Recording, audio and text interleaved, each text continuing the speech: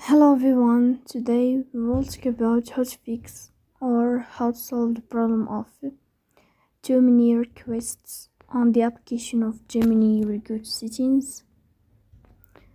In this page we go to apps, default apps, app settings. On above you will search about Gemini and you will click. Here in this page of app info you will click on first stop and you will click OK. Then you will enter to the window of storage. Here you will click on clear cache, but pay attention, don't click clear data because that can delete your account. In the end you can turn off your phone and you can restart your phone again to fix that problem. So please don't forget to support us by